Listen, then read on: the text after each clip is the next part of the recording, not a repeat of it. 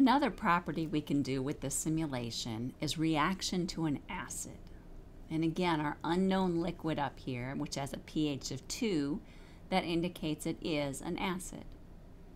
To do this test, I pick up my dropper, place it in my liquid, click, which sucks up a drop of acid in. Now for this particular case, I'm going to start with quartz because I know what's going to happen there. When I put a drop of the liquid on the quartz, there's a little sound of a drop, but really no other reaction. If it reacts to an acid, in addition to the drop and maybe seeing the liquid spread out, you would hear a fizzling and see a little bit of bubbling.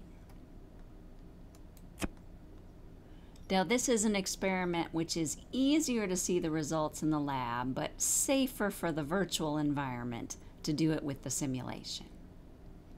So I'm going to use the drops here on each one of the samples.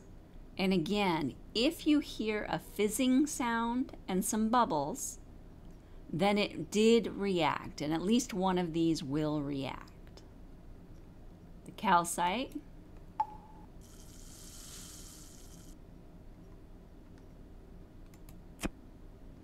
the mica,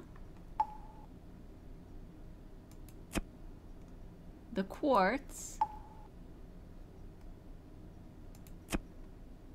the sulfur, the magnetite, the pyrite,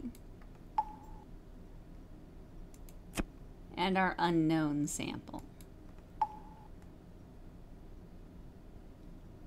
Again, you may have seen a little bit of spread of a circle of the acid dropping down on the mineral on some of these.